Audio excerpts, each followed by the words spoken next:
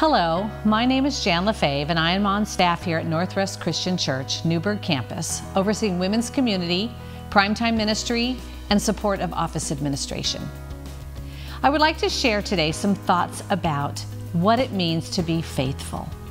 We often ask our brothers and sisters to pray for us to be faithful, but yet what does that truly mean? Do we expect the Lord to answer our prayer, to make us completely and unabashedly faithful at all times and through all circumstances? Do we call to Him immediately when we experience disaster, tragedy, disappointment, suffering, or sinful events in and around us? I say yes, I say maybe, I say possibly, I say probably not, I say no, I say, well, eventually I do say something with a fair amount of certainty. Our humanity comes into play almost every time. We want to think we will call upon the Lord to bring us through that particular situation, but we do that? How can we do that? I have a friend who suffered through an extremely serious medical procedure a few years ago. He is one of the most faithful, deep-thinking, godly pastors I know. But when he was at his lowest, both physically and spiritually, here is what he experienced. It started reasonably well. I experienced effects from the chemo and the treatment approach that I wasn't prepared for, but I kept focused and constantly asked the Lord to let me be faithful. Then I entered the darkness. I have little memory of this time. Most of what I do remember is dark.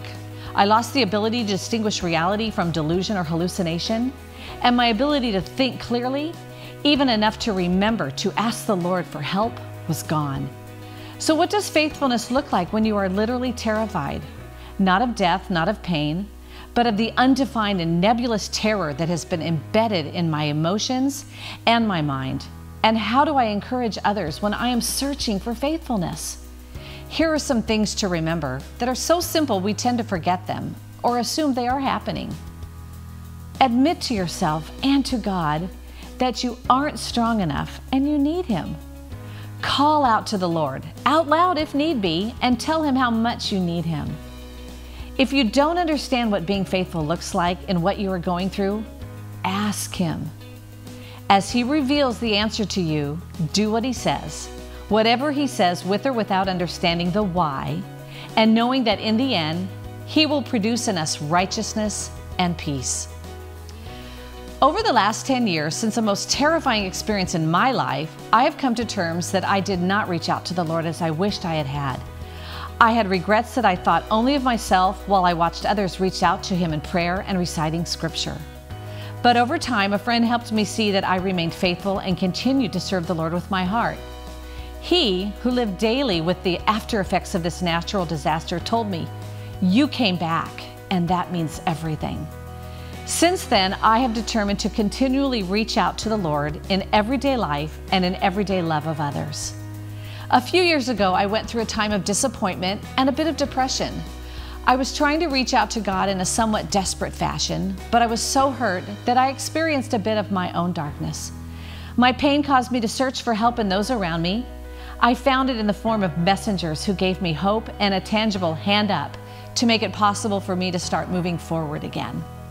And now, in this time of history we find ourselves in, I now have great opportunities in front of me almost every day. My life years ago seemed stressful and full of drama. I totally didn't recognize it at the time, but now I find joy in loving on people, finding solutions to obstacles, and helping friends feel loved and important. I praise God daily for what He has brought me through, the opportunities of service I have in my occupation. During this season of COVID and all that we see around us every day, I want to be truly faithful because He will always honor that desire. I'd like to finish with some sweet scripture and lyrics to a song that I hope will be meaningful to you. 1 Samuel 12:24, "But be sure to fear the Lord and serve Him faithfully with all your heart. Consider what great things He has done for you." Psalm 34, "Sing the praises of the Lord, you His faithful people, praise His holy name." Psalm 85:11, "Faithfulness springs forth from the earth, and righteousness looks down from heaven." And then Romans 12:12, "Be joyful in hope, patient in affliction, faithful in prayer." And from Steve Green's song, "Find Us Faithful," "Oh, may all who come behind us find us faithful. May the fire of our devotion light their way. May the footprints that we leave lead them to believe, and the lives we live inspire them to obey. Oh, may all who come behind us find us faithful.